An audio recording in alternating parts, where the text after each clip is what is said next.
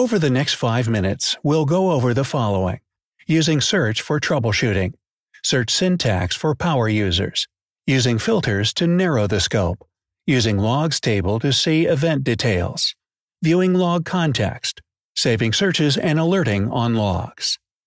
To use logs for troubleshooting, you first need to ship them to Sematext. You can ship logs via syslog or via the Elasticsearch API. Any logging library, such as Log4j or any log shipper like Logstash, Filebeat, Syslog, and numerous other shippers that support syslog or the Elasticsearch API can be used. Once your logs are in Sematext, there are two main high-level use cases for logs: analytics and troubleshooting. The analytics use case involves building out reports, charts, and dashboards with data extracted from logs you ship to Sematext.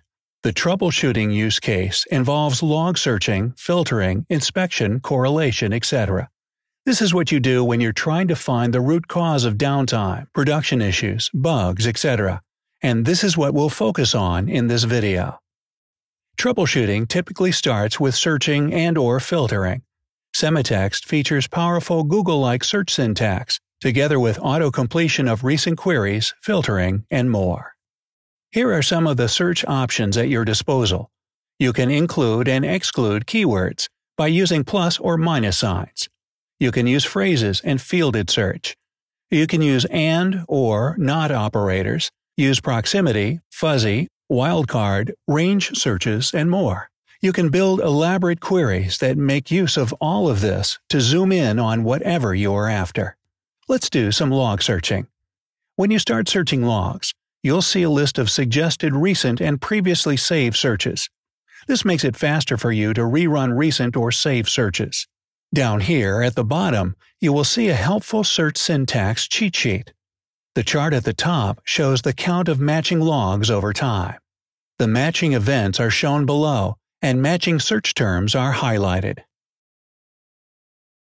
Searching logs makes sense when you know what you are looking for and are looking for something specific.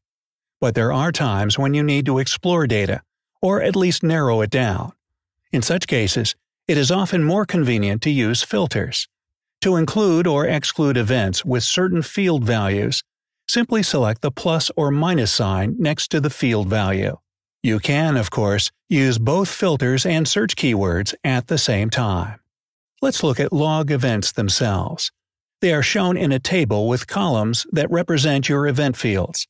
You can choose which fields to show. You can also drag columns to reorder them. Note that the timestamp column also shows how long ago an event occurred, so you don't have to do the time math in your head. Each row can be expanded to expose the full log event.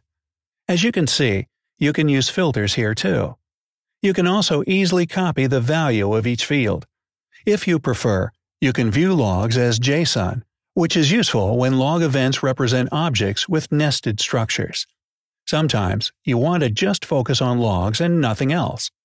To help with that, you can collapse both the navigation on the left and fields on the right. Or you can simply maximize this logs table. Hitting Escape will reset it back to its original size and position.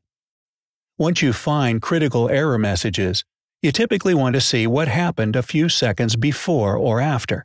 To do that, you can view the log context. One click, and you see your error messages in the context of their surrounding log events, just like you would see it in the terminal.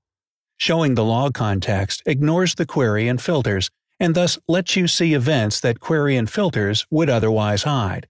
This is a huge time saver for troubleshooting. Another common troubleshooting scenario occurs during software deployments. Traditionally, engineers would open many terminal windows to tail and grep a bunch of log files to look for errors.